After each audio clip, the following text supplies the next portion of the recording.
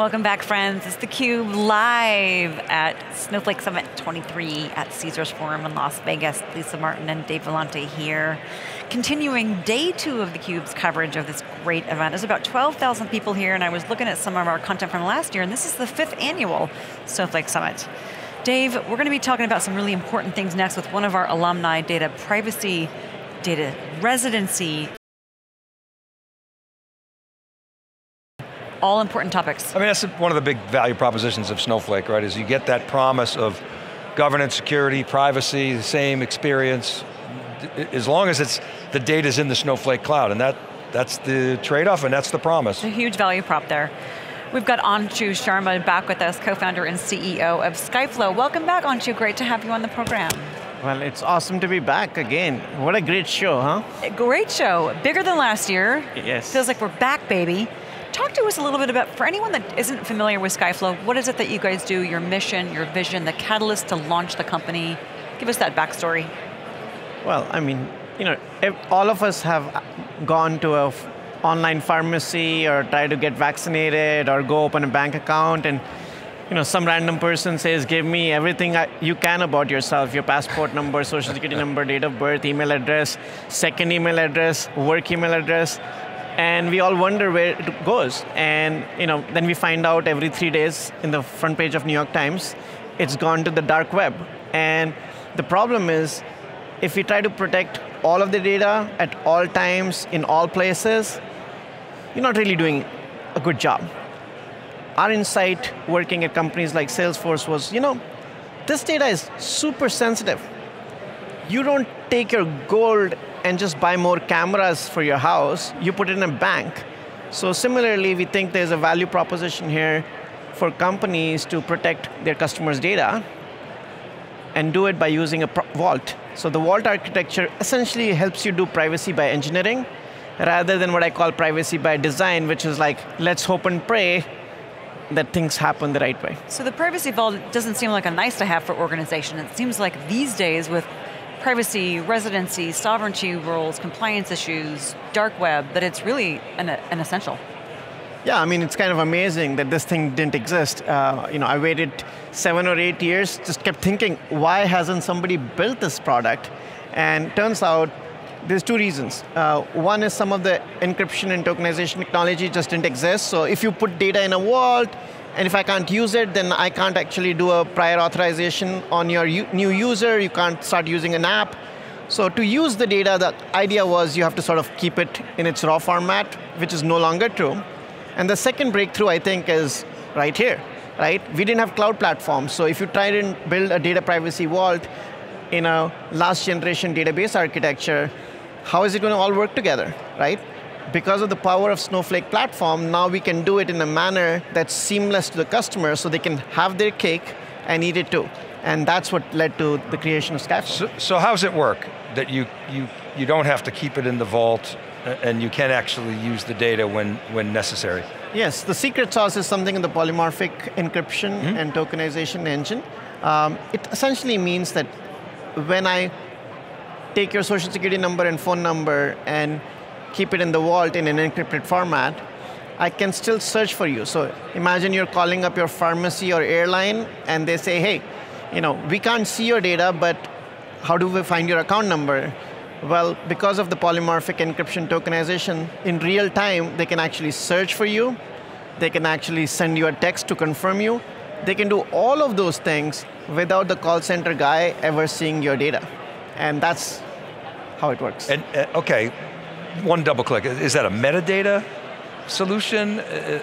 Perfect question. So, if you think about data, right, it ranges from log data to structured, unstructured data, and then what I call metadata-ish data. So think about your username passwords. Is that really data? Well, for Okta's mindset, it is data, but it's really very narrow data. It's just really your passwords and username. Similarly, if you're a company with 30 million customers, you may have trillions of rows of data about your customers, but you only have 30 million credit card numbers, only 30 million phone numbers, and only 30 million social security numbers. So that small amount of data, in the back old days, we used to call it master data. Remember master data management? Yes, MDM. So master data was built for other systems, but if you think about it, when I am entrusting my bank or my pharmacy with these 4 pieces of information, I want them to think about it holistically. From the moment I enter the data on a mobile app or a website, to when they perform the background checks, they create an account, and then they obviously move it into databases, then data warehouses, then machine learning, and now generative AI. You're not going to be able to support those use cases if you let the data float around everywhere. So every time you've seen a keynote today, yesterday Christian Kleinerman was talking about it, some other conferences going on, same topic comes up again and again, which is how can we do generative AI while keeping the privacy of the customer? And people talk about how, maybe if I can secure it in a private cloud or something, well, that just protects you from the obvious problem of data just being sitting in the open. But in reality, you need boundaries. The call center worker in a bank is allowed to see a different amount of data than my banking client, right? I'm a wealth manager.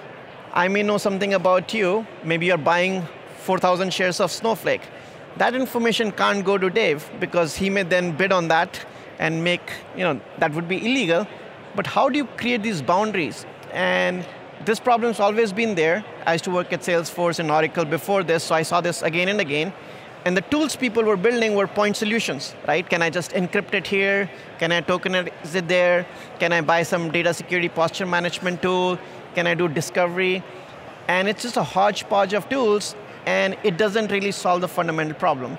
So just as Okta said, look, if you just treated PII, in their case identity, in our case PII as metadata, and you isolated it, protected it, and governed it, you can then go on and build all the applications and use cases you want on Snowflake without having to worry about these PII fields.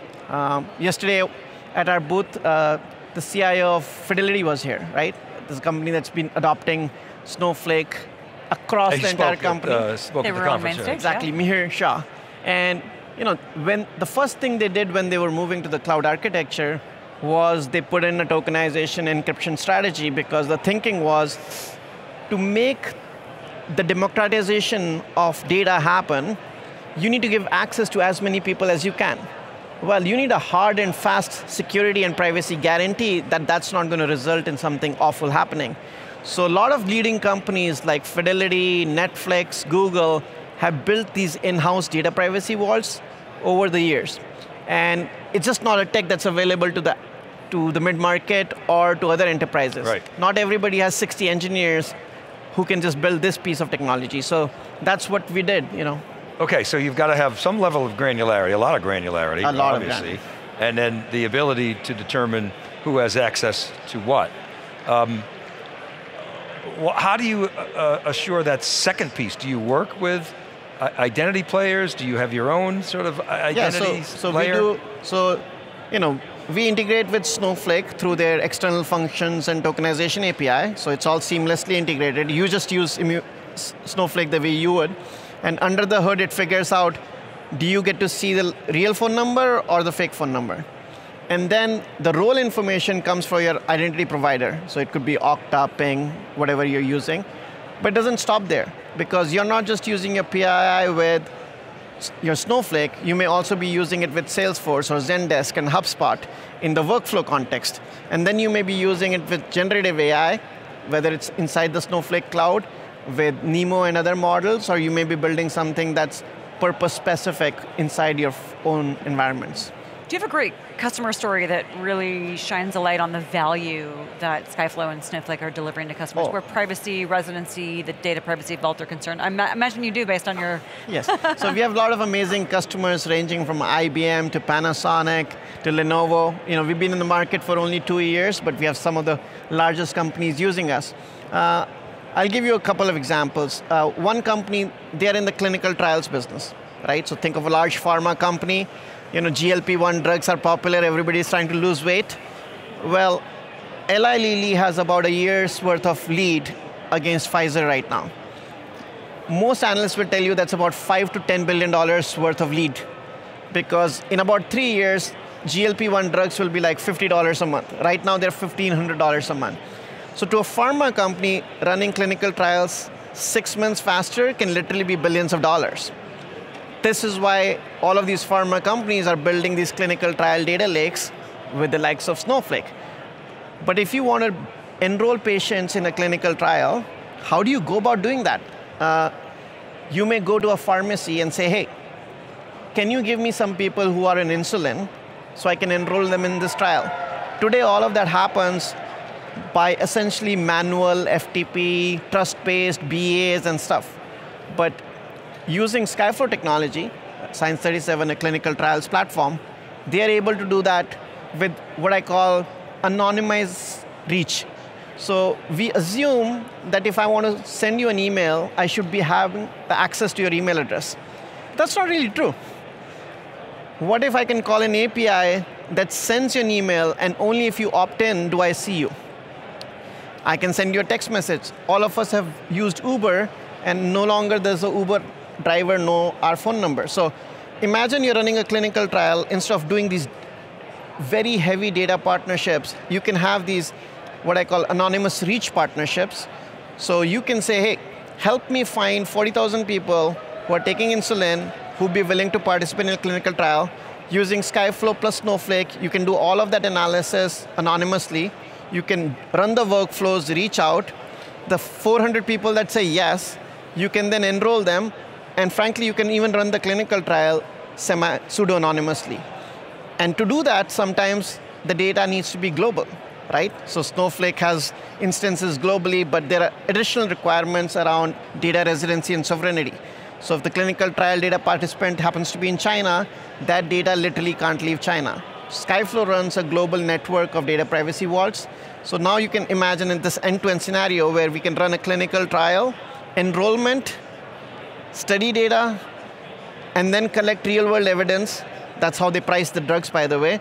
So then you can convince Medicare to pay for these drugs. So all of that requires handling a lot of sensitive data, and that's what companies like Science 37 are doing today with Skyflow. So Anshu, we go to a lot of these conferences, and the big theme with the enterprise is, yeah, ChatGPT, that's nice, but enterprises need something different. But the reality is there's like 100 million users on ChatGPT. Everybody's using it, right? Like 1 billion a month or something, visitors. It's crazy. So it seems like there's a lot of risk there. Is that something that you've looked into, you have solutions for, or you have thoughts on? Yes. So my initial thoughts actually were dismissive. 3 to 6 months ago, people were like, hey, you guys are in privacy, what about GPT? I was like, you're just paranoid. Like, I've used GPT chat. I'm not entering my social security number, what's the problem?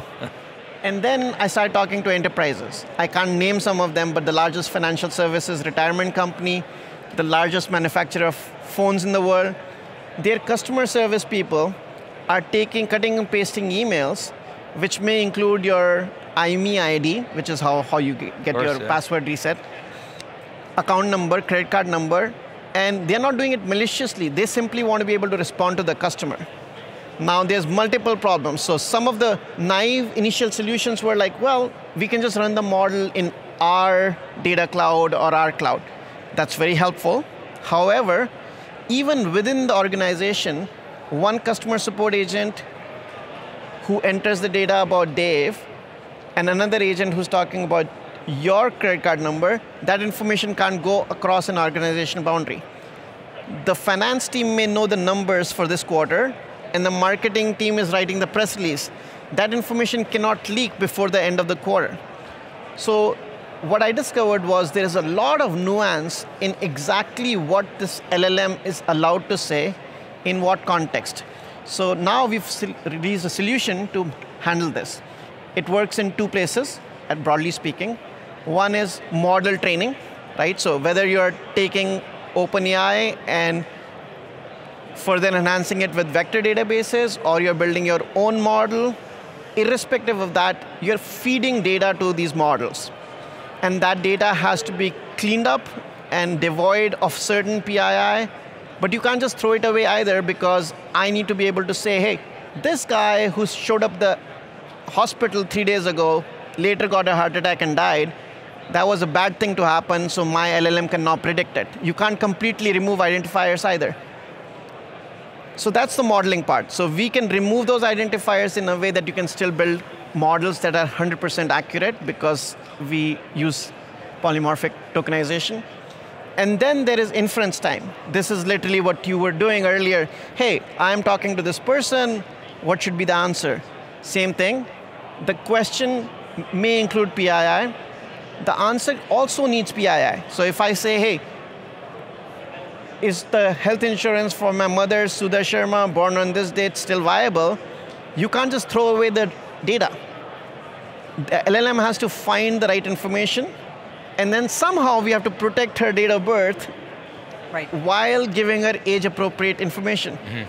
So people are dealing with this question at a very, very high level, like, hey, my cloud or your cloud. It's not a my cloud, your cloud question. Just like Snowflake, it's not a question of whether you're running it in AWS or Azure. The question is, for each specific use case, how are you protecting the right amount of data without throwing it away? If you throw away the data, you basically thrown away all your proprietary edge. Wow. What a fascinating challenge that you guys are solving. Thank you so much for coming on the program, giving us the update on what's new with Skyflow. Anshu, it's great to have you. How you're helping customers really tackle the data privacy, data residency problems with Snowflake. Awesome stuff. We'll have to have you back. Thank you. I feel like we're just scratching the surface. For our guests and for Dave Vellante, I'm Lisa Martin. Up next, we're going to be talking about digital transformation. Projects fail, how you can be part of that 30% and how that balance can shift. You can catch all of our Snowflake content and all of our CUBE content on thecube.net, all of our analysis and editorial on SiliconANGLE.com. You're watching theCUBE, the leader in live tech coverage.